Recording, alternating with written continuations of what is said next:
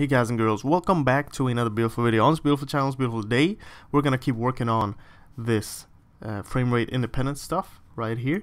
Now you gotta watch the old video or the last video before watching this, because I explained everything about the multiplier and the DT and the clock and the frame rate, the difference between that. But what I want to just show you, in case you missed it, is what the end result is by doing this. Every time you move something, is that no matter what frame rate you have, you're gonna get the same consistent amount of movement. So that's at 60 FPS. If I make it unlimited, which on my computer is really high, a really high FPS, it's still gonna move the same amount no matter what.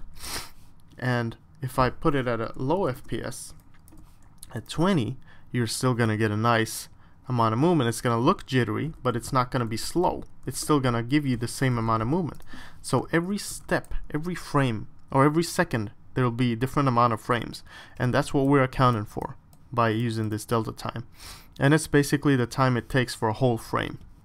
So we multiply that to, and you want to set a frame rate that's good for you. Like I said in the last video, 60 for example. You want to make everything look good at 60, and then you're gonna make sure this gives you the same value as 10 at 60 FPS. So we're set at 60. We want it to move at 10 at 60 FPS.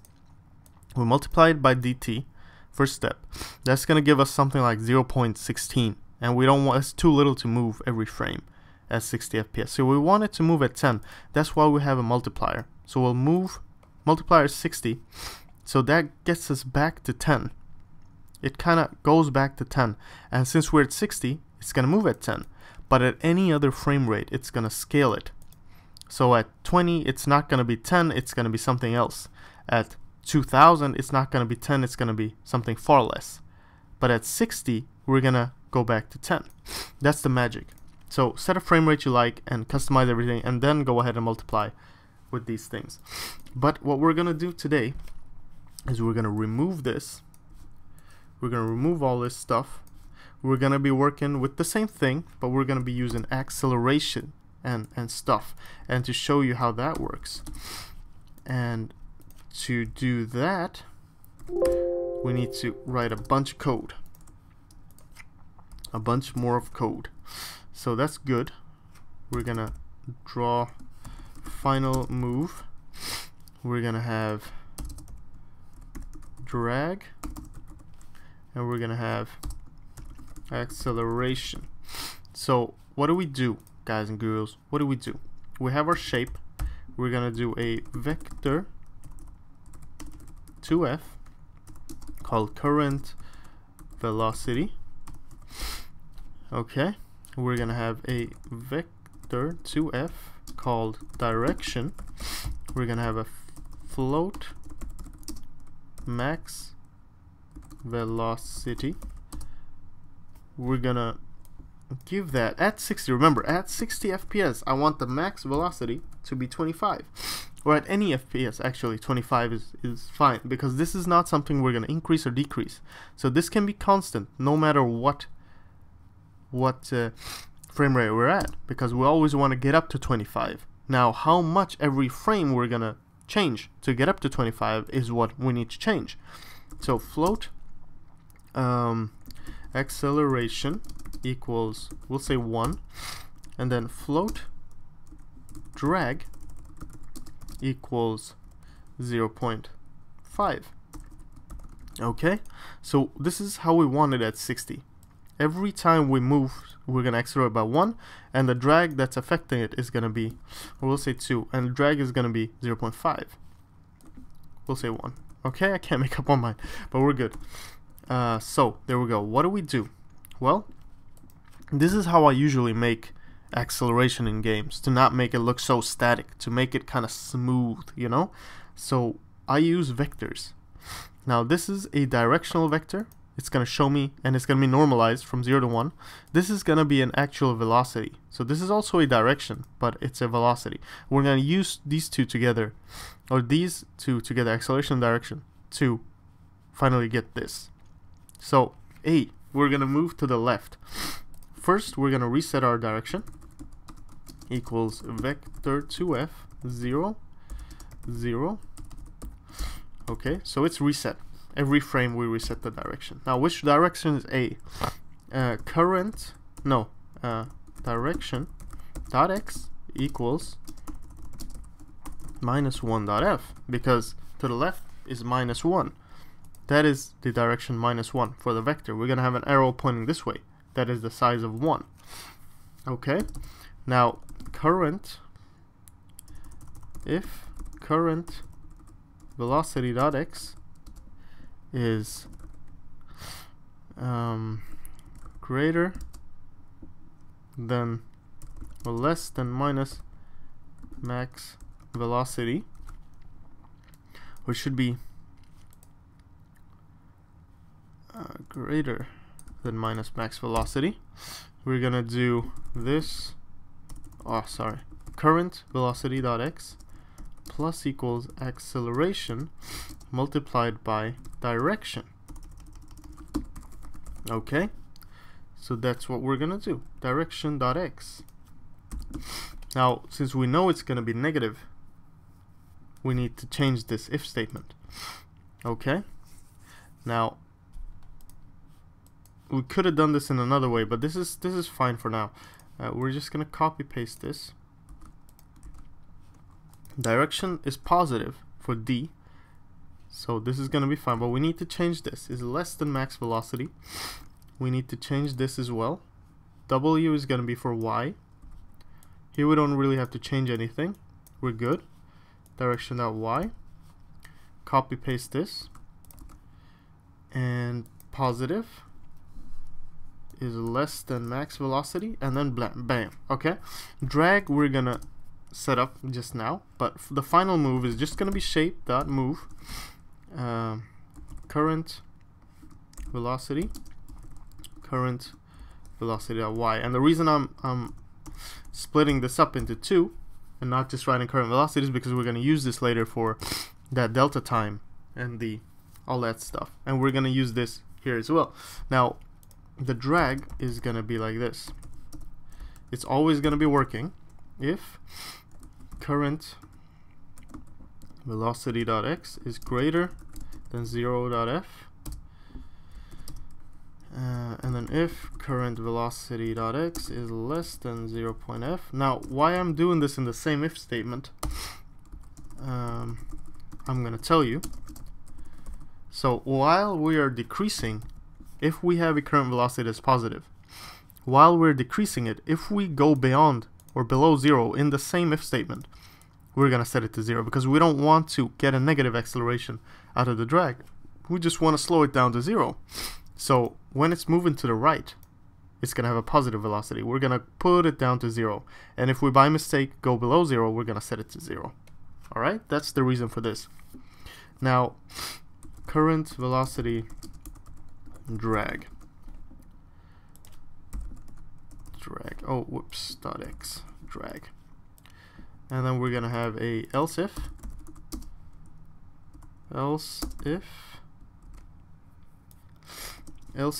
it is less than 0, we're gonna add drag to it, and if it goes greater than 0, then we're good.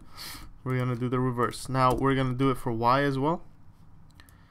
If y, we're just gonna copy paste y everywhere, because it's the same thing. It's just two different cases for y, two different cases for x. So there we go. Now remember, we locked it at 60 FPS. The result we're gonna get now is what we want at 60 FPS. Okay, see how it's kind of smoothly moving? See that? Smoothly moving. And just when I let go, it slows down by itself. That's smooth movement. That's good for like space shooters or whatever, like car games or whatever you want to make. No matter what, you have accelerated movement. And at 60, this is what we want. Okay, remember, the delta time at 60 FPS for me is, let's see what it is now. It's 0.016, just about, somewhere around there. Okay, we'll remember that. DT at 60 FPS is about 0.016 seconds. Okay, now every time we multiply by DT, we're gonna get this result. this is going to be multiplied by everything now. So everything that we increase here, or we decrease, or we multiply with, here decrease, add, whatever we're changing, we want to change it by a certain amount. And then at the final movement as well. Okay, so to start off, we want to check this out. Max velocity is 25. We want to add by 1 every acceleration. So when I multiply this with dt, what I'm going to get is I'm going to get 1, because this is 1. We're going to add it by 1. So 1 times 0.016, what is that? It's 0.016. Now, how do we get back to 1? Okay, how do we get back to 1? We use our calculator. We say 1 multiplied by 0.016. I know I don't have to do this. It's 0.016. Now, what is 1 divided by 0.016? 60. Just about 60. So we're going to multiply it by our multiplier, which is 60. Alright, to get back to 1.